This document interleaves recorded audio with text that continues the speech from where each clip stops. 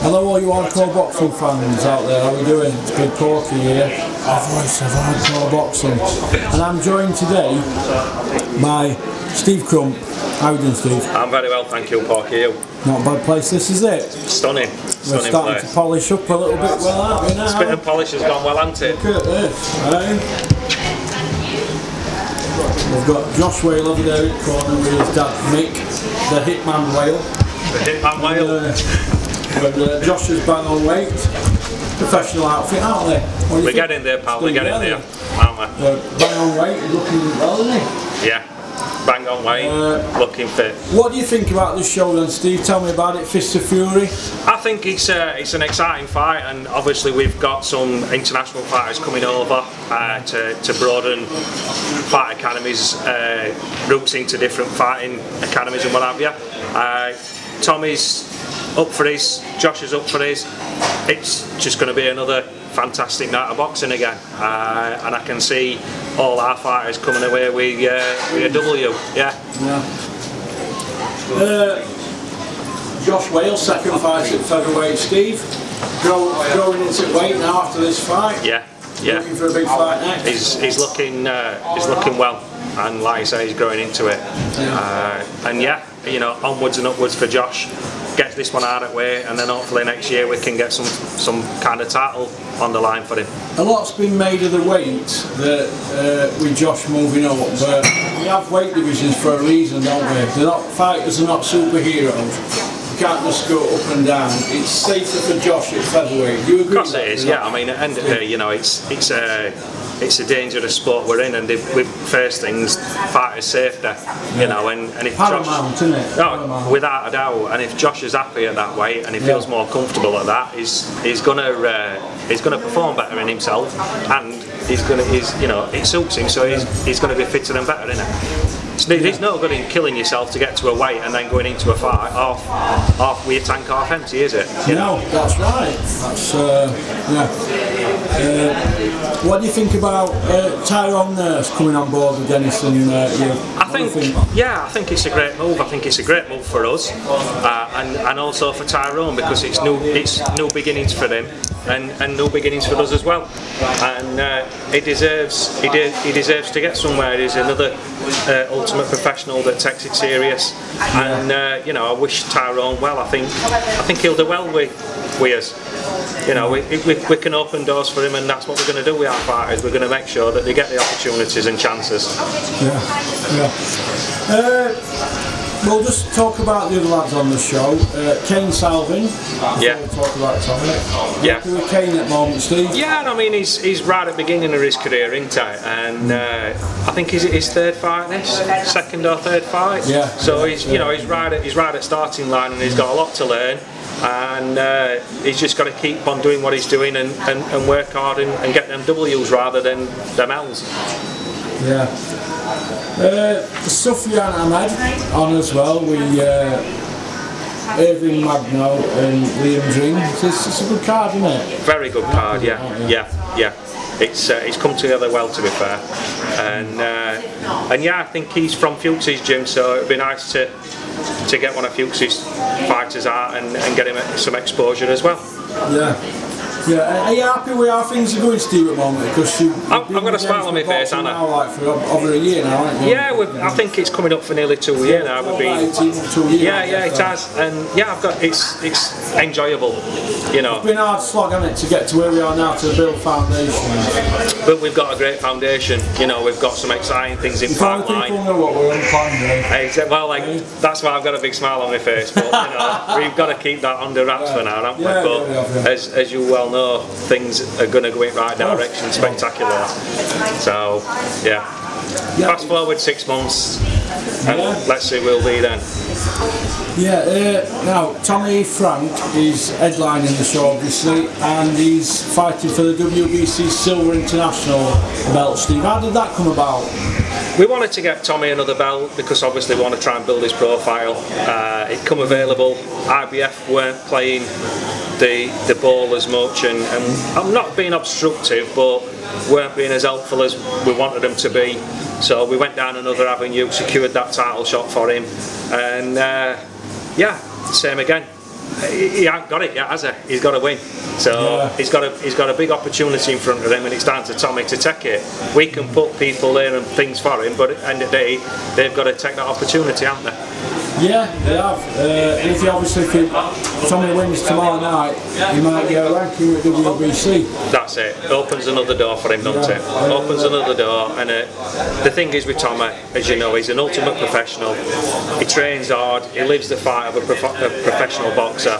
So he deserves them chances, and it's our job to give him them chances, and that's what we're here for. Yeah. And to make memories and have a good time along with it. Great memories, aren't we? That's it. If we can get a few quid in post, how we harming anybody? Well, that's it. It will be a few quid as well. Well, it could be. But we're keeping quiet on that, aren't we? Yeah, keep it. It's all positive stuff, isn't it? It is. Boxing's on everybody's lips, Steve, at the moment. Do you agree? It's got to be in like top 5 rankings of sports, hasn't it? You know what's out there. It is coming to the top, and it's getting recognised, and it's for the right reasons as well, isn't it? It's not bad stories. It's all good news stories. So yeah. Brilliant. Just want to touch on some latest news in boxing. What do you think Tyson Fury's win? Think you're lucky? Yeah, to be honest with you, when I've heard that they've been calling for his trainer to be sacked because he'd left it all in gym, I think that was a little bit harsh on his trainer. I think he's called Ben into his trainer. You know, look what he's got in that position. He's got him in a peak position, physically fit, shed a load of weight. Somewhere down the line there's going to be questions asked because he's lost his weight so quick and what have you, and that was it. I think he deserved win. If he'd have been in with a better fighter, if that had been Deontay Wilder, what would have been the result then? Who knows? Would he have approached that fight different? Would Wilder have been? Would the fight have been stopped if it had been Wilder in other corner on the Bob? I'm sure I very much doubt that. Yeah, you don't know, do you? If that had been on an away card, it would have got stopped. Yeah. It's one of the worst ones I've ever seen. It were a bad cut, weren't it? It was bad as Henry Cooper's against a nasty cut, and it's going to take some time, and he needs to make sure that he gets looked after right. I did say 6 weeks ago that he will not fight Wilder at all next year. Now, and people said he's fighting him in February. Not being now, well, I said, look, he said April, then October, then Feb. Now, Feb is the 3rd date he's given us. Will not happen. Do you think it's going to happen, Steve? I don't think it'll happen possibly until back end of year, even if they can make it. What date? Is Wilder going to wait for him like that, or is Wilder going to start looking at other options? Because he's not going to sit around waiting for him, is he? No, well, when he first said it was going to be April, when we get to February 22nd, we might get an April date from him.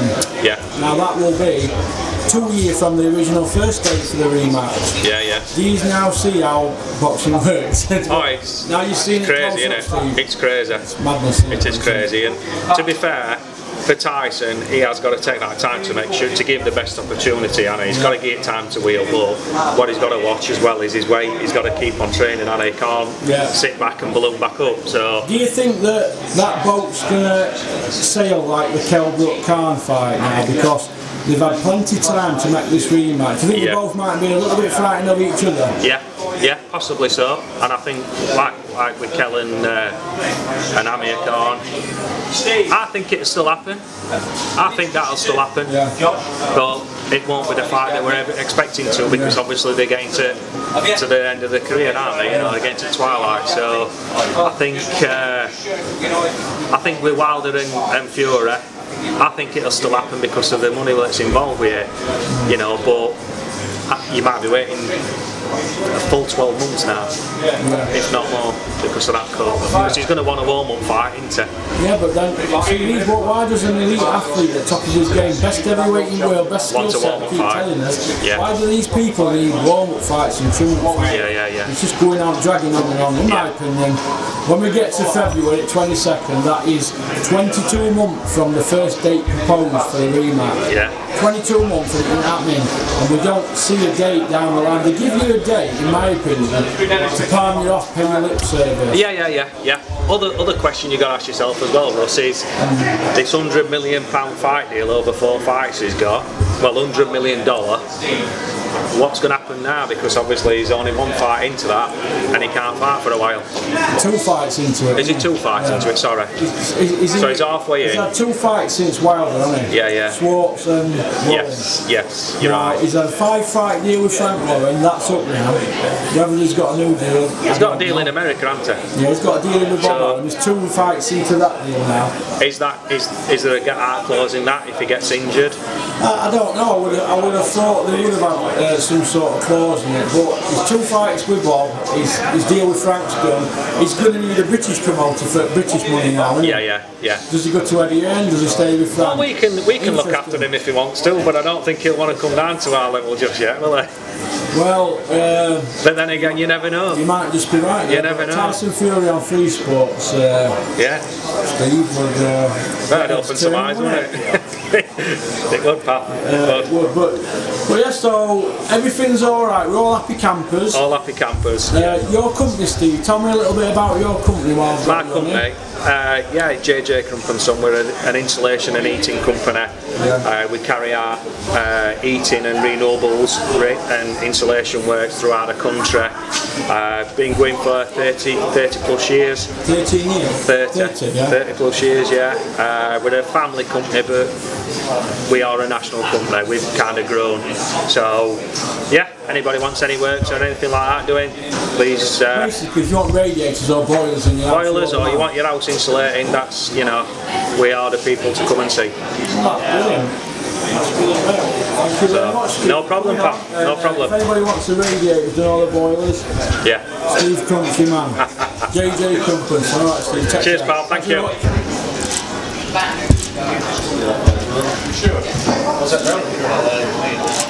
Brilliant. Can you take pictures with that?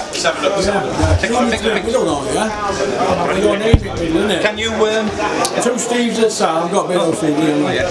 Is that SD?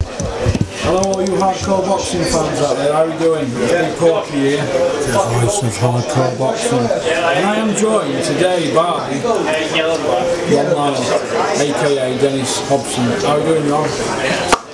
That's it, I'm a twist and all that in the Roll. No, Ron.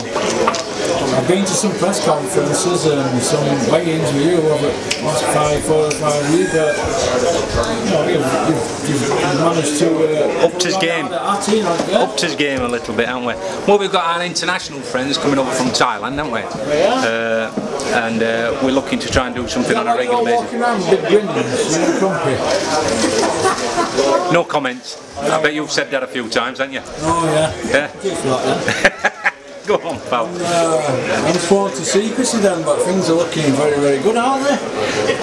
We plug away, don't we? Turned, hasn't it? We're plugging away. We've had some stick last few years, haven't we? But what do we say? Better to be an has-been than a never been, and we're always knocking on the door, and let's see where we get to. But I've got some good people involved with me, with Steve Crump, Steve Ayling, and yourself, and we've got people supporting us like you and Nicola and 1 or 2. So one of my dad's sayings, no man is an island. And it's true, you need a team. Yeah, it's fucking loads better now, isn't it? It's, well, the thing is, you see, how I look at it is, right, boxing, the landscape changes, doesn't it? When I used to moan at the beginning when I was with you used to say, look, the landscape will change, just sometimes to get on. Yeah, it goes in cycles, and the one thing that you see, how many times people say, oh, Frank Warren's done, and then he reinvents himself, goes in a different pan, and so you've got to, even though I don't like some of his antics in business, I respect him immensely because he's a proper boxing man. He stood the test of time, and you can never you never keep him down for long. So he's back up on the top table with BT, and there's him and Eddie who's the main guys. So as long as we get a piece of the pie, I'm happy. I can, you know, we're capable of putting big fights together, getting kids opportunity, and we've done it in the past, and I think we'll do it again. Yep. Chris Aston just walked in. Tyrone Nurse, he's getting to look fresher every time I see him. Hey, go on. The big boys are here now, Dennis. Yeah, it's fight time, isn't it? A couple of new signings, talks going on for a couple of kids who are looking to join. It's all. I'm impressed. Yeah, we're getting there. Plus, it's just to bring this up, Dennis, but I think I see a lot of different changes in the last few weeks. Do you? Yeah, a lot. Why don't you want to bring it up? Oh, I meant about obviously your mum dying. All right, yeah. Put that to them. Yeah. It's my mum's birthday today, bless her. I know, but it's like I've just been to see her. Had like a bad time. Yeah, it's what's coming to us all, but no matter how old they are, it hits you. So, but then you start looking at what, you know, gives you a kick up arse sometimes, and you think, well, what am I doing? What I'm doing? Why am I doing it? And you've just got to fulfill or follow your passion. Boxing's a passion for me, which I made into a business. If it were any other business, I'd probably be at it, because times I've done my money in. But you know, it's a thankless task sometimes. But you live for the big nights, and you know, like we've come to G Casino today. You can see they all started to dress things up and polish things up a little bit more for us, and you need partners like that, and that'll take us to the next level, which we're hopefully going to get to. And we're just starting from the bottom league. We have been doing, haven't we? Yeah. And now we've probably gone up a couple of leagues. We're not in Premier League yet. We're not even in Championships, but we're in yeah, probably. But we've gone up a division, so we're getting there. Yeah, so I'm happy. We're going in the right direction. Absolutely. Alright, then, well, listen, I'll see you around after the weigh-in, and we'll have a chat with you. We'll go for a bit of scran. Alright, then, you take care. Cheers, mate. Big up to Climate Cool.